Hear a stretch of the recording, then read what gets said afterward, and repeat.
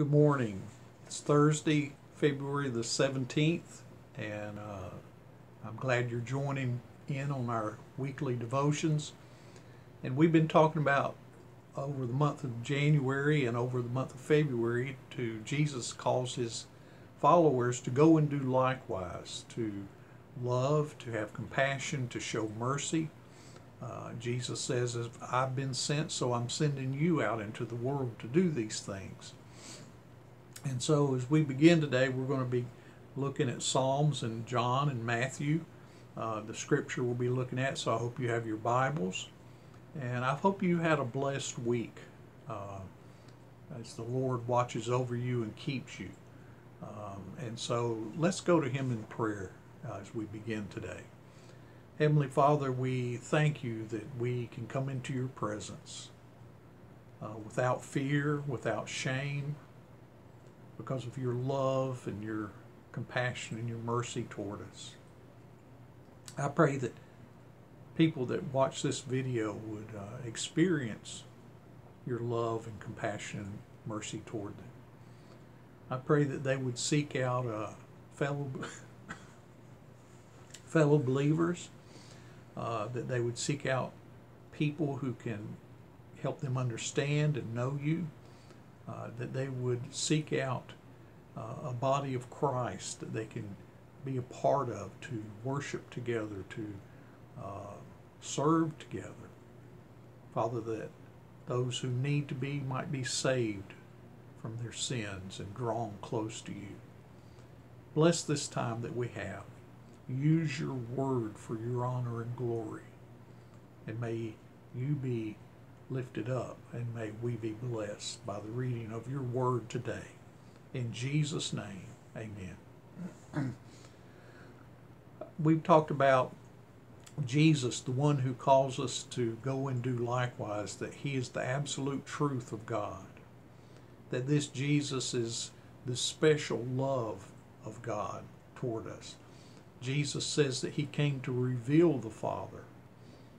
He came to do the Father's will. And so he makes a lot of claims about himself. So we're looking at who this Jesus really is. And today I want you to think about Jesus as a brilliant light. You know, he tells us in Revelation that there'll be no need of a sun or moon or stars to light our lives, because the light of the Lord will light all of heaven. And what a brilliant light that will be. We don't understand it all. The Bible tells us that there are secrets that God keeps to himself and doesn't share with us. Sometimes it's a need to know thing. You know, we don't need to know the answer to a question. Therefore, he doesn't share it with us. The book of Job shares that Job never got his answers from God. God just said, you just have to trust me. And so sometimes we just have to be satisfied with trust in the Lord and knowing that he is benevolent, he is good and kind and gentle, he's loving and merciful, and that that is enough for us. In Scripture, some of the prophets say that they had visions, and that God told them, don't write these things down, it's not time for this to be known about. They were shown for some reason, but we weren't. And we just have to trust God that, you know, things will work out according to his will, as they always have. So a brilliant light, getting back to that, you know, the Word of God is light. In Psalm 119, verse 105, we read, as this 119 is all about God's Word and his laws and his commandments and his statutes, and it says, thy word, God's word, is a lamp unto my feet and a light unto my path. It's like a flashlight, if you want to look at it that way, if that helps you, or you have a light on your cell phone maybe that you can turn on. And when it's dark all around us and we shine a light out, God shares that that's what his word is like. David saw it as a light to his path. When we can't see where we're going and we shine out a light, it does a lot of different things for us. It reveals what's in front of us, and God's Word does that. It reveals things like, when is Jesus coming back? Well, we don't know a date and time, but we can see the things happening that are talked about in Scripture happening in our day. So some of us, like myself, believe that Jesus is coming back soon. And it's a glorious, optimistic thing to think about it. So it reveals what lies in front of us. It gives us clarity. We're able to see better.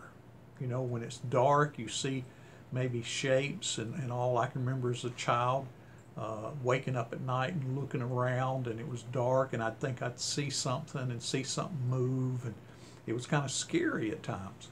But when the light shines on, there's clarity in all that's around me.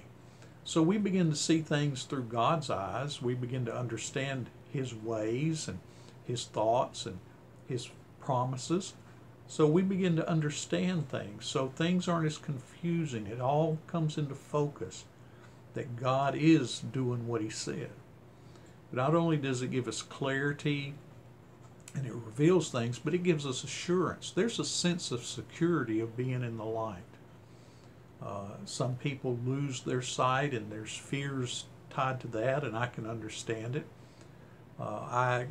Here at the church, I go up and down the stairs sometimes without turning the lights on, and I feel my way just to get the sense of what it's like without sight. And it can be a scary thing, especially when you happen to stumble and you don't know where you're falling or what's in front of you. So it gives us assurance and hope. We're more secure and we're more bold when the light is on. But it also not only does all that, but it guides us. We can see clearly, we have assurance, the path is lit up before us, and we can see the path by the light that we're supposed to go. I can see whenever I turn on the lights in the stairwells, I can see exactly every step and where I'm going. Well, God's Word does all these things for us. We have assurance in Jesus as we read Scripture. Our faith grows and abounds. We're guided. We know sin when we sense it. We know temptation when we sense it. We know right and wrong because we have the absolute truth. We know the love of God. We know the mind of God. And so we have this guidance for us through Scripture. So the Word of God is a light that lights our way. Okay? Then in John chapter 8, verse 12, it says that Jesus says, "Then spake Jesus unto them, saying, I am the light of the world. He that followeth me shall not walk in darkness, but shall have the light of life." Jesus says, I'm this light. Now in John chapter 1, we're told that in the beginning was the Word, and the Word was with God, and the Word was God. That the Word created everything, and then it talks about the Word becoming flesh and dwelling among us.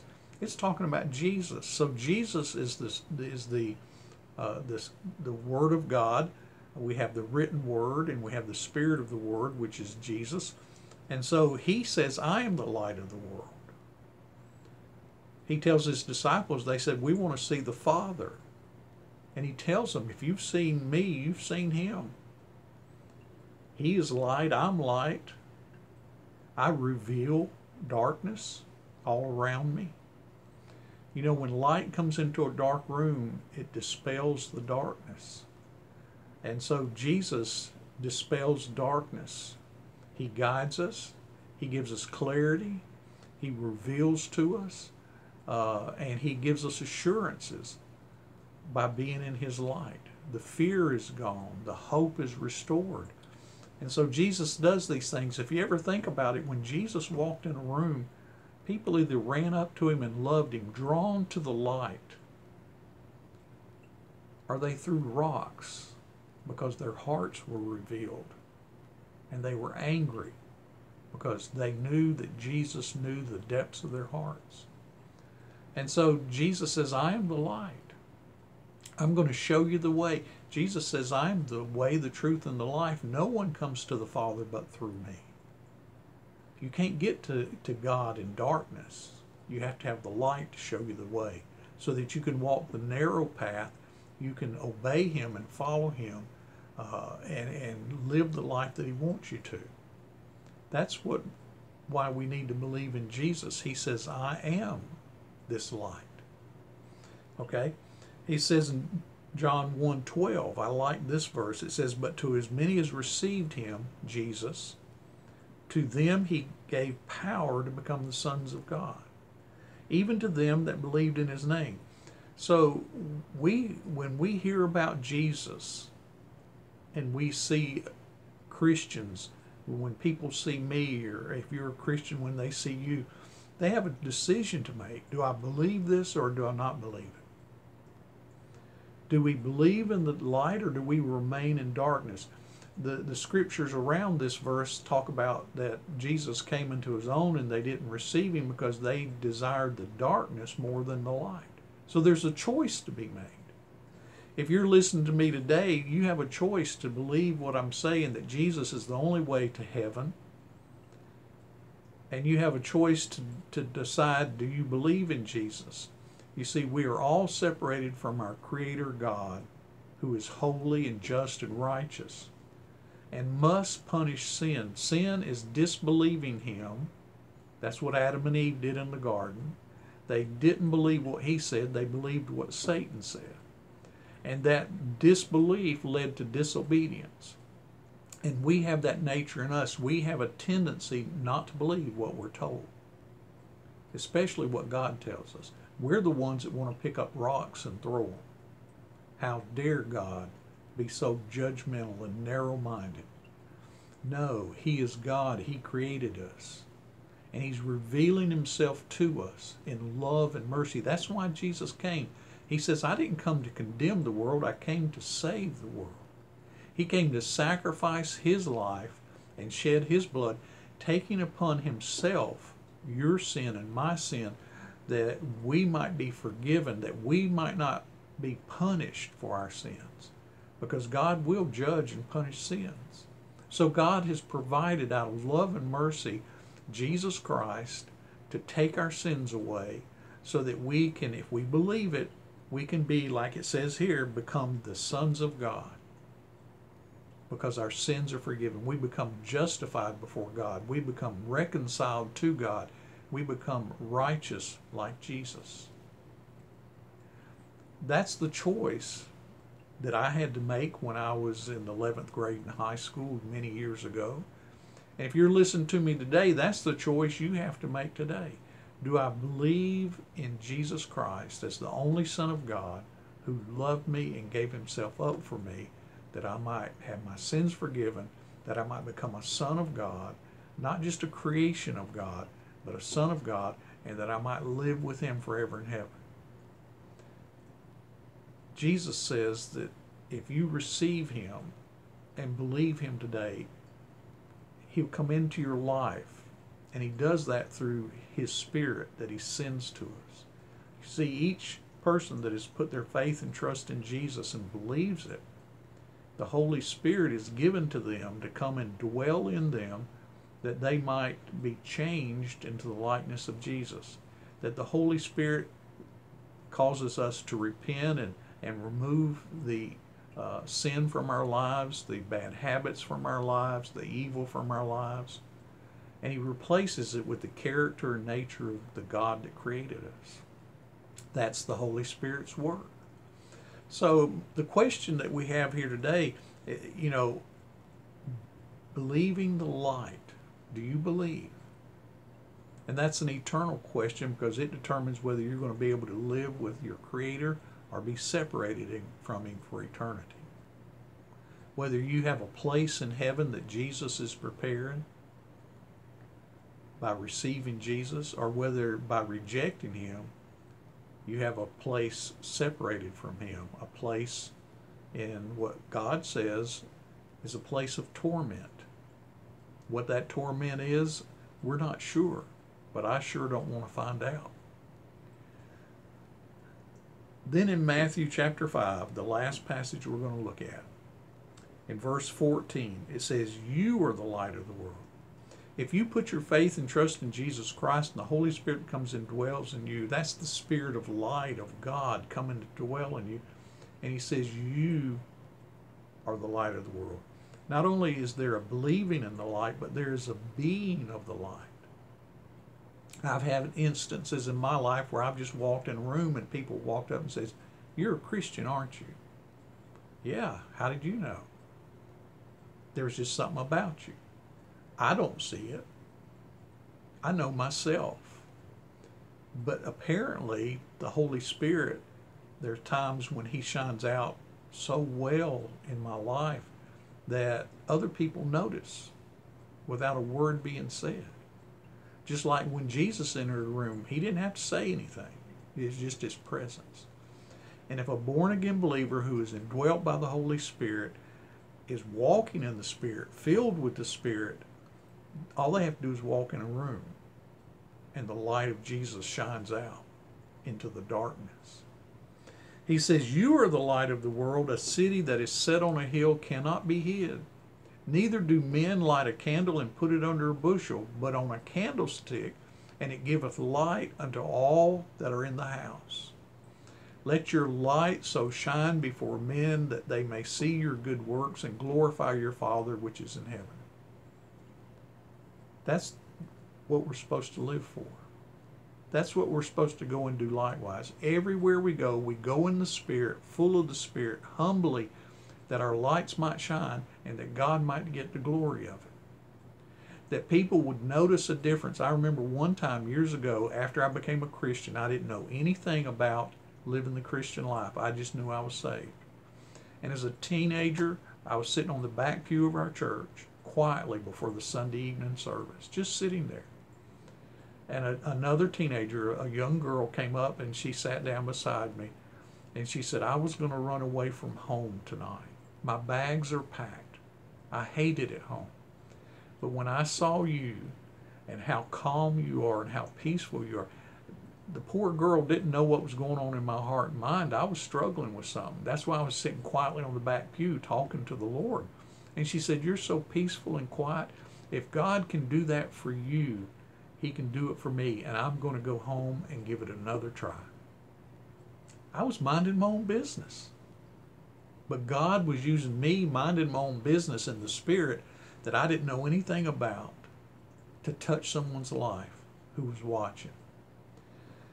If you're a born-again believer in Jesus Christ, people are watching. Some are watching to trip you up and test you.